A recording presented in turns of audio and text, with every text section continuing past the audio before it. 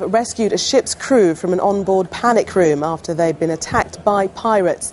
The operation was carried out yesterday by a platoon of 24 Marines in the Gulf of Aden. The crew turned off the engines of the Magdalene Star and went into hiding in the secret compartment immediately after the hijacking. But after the pirates had given themselves up, the challenge was convincing the crew it was safe to come out. The Marines had to drill through steel walls to reach the suspicious sailors, and they were only convinced when an American flag patch from a uniform was stuffed through the hole. The 10-man crew were uninjured and 9 pirates were arrested.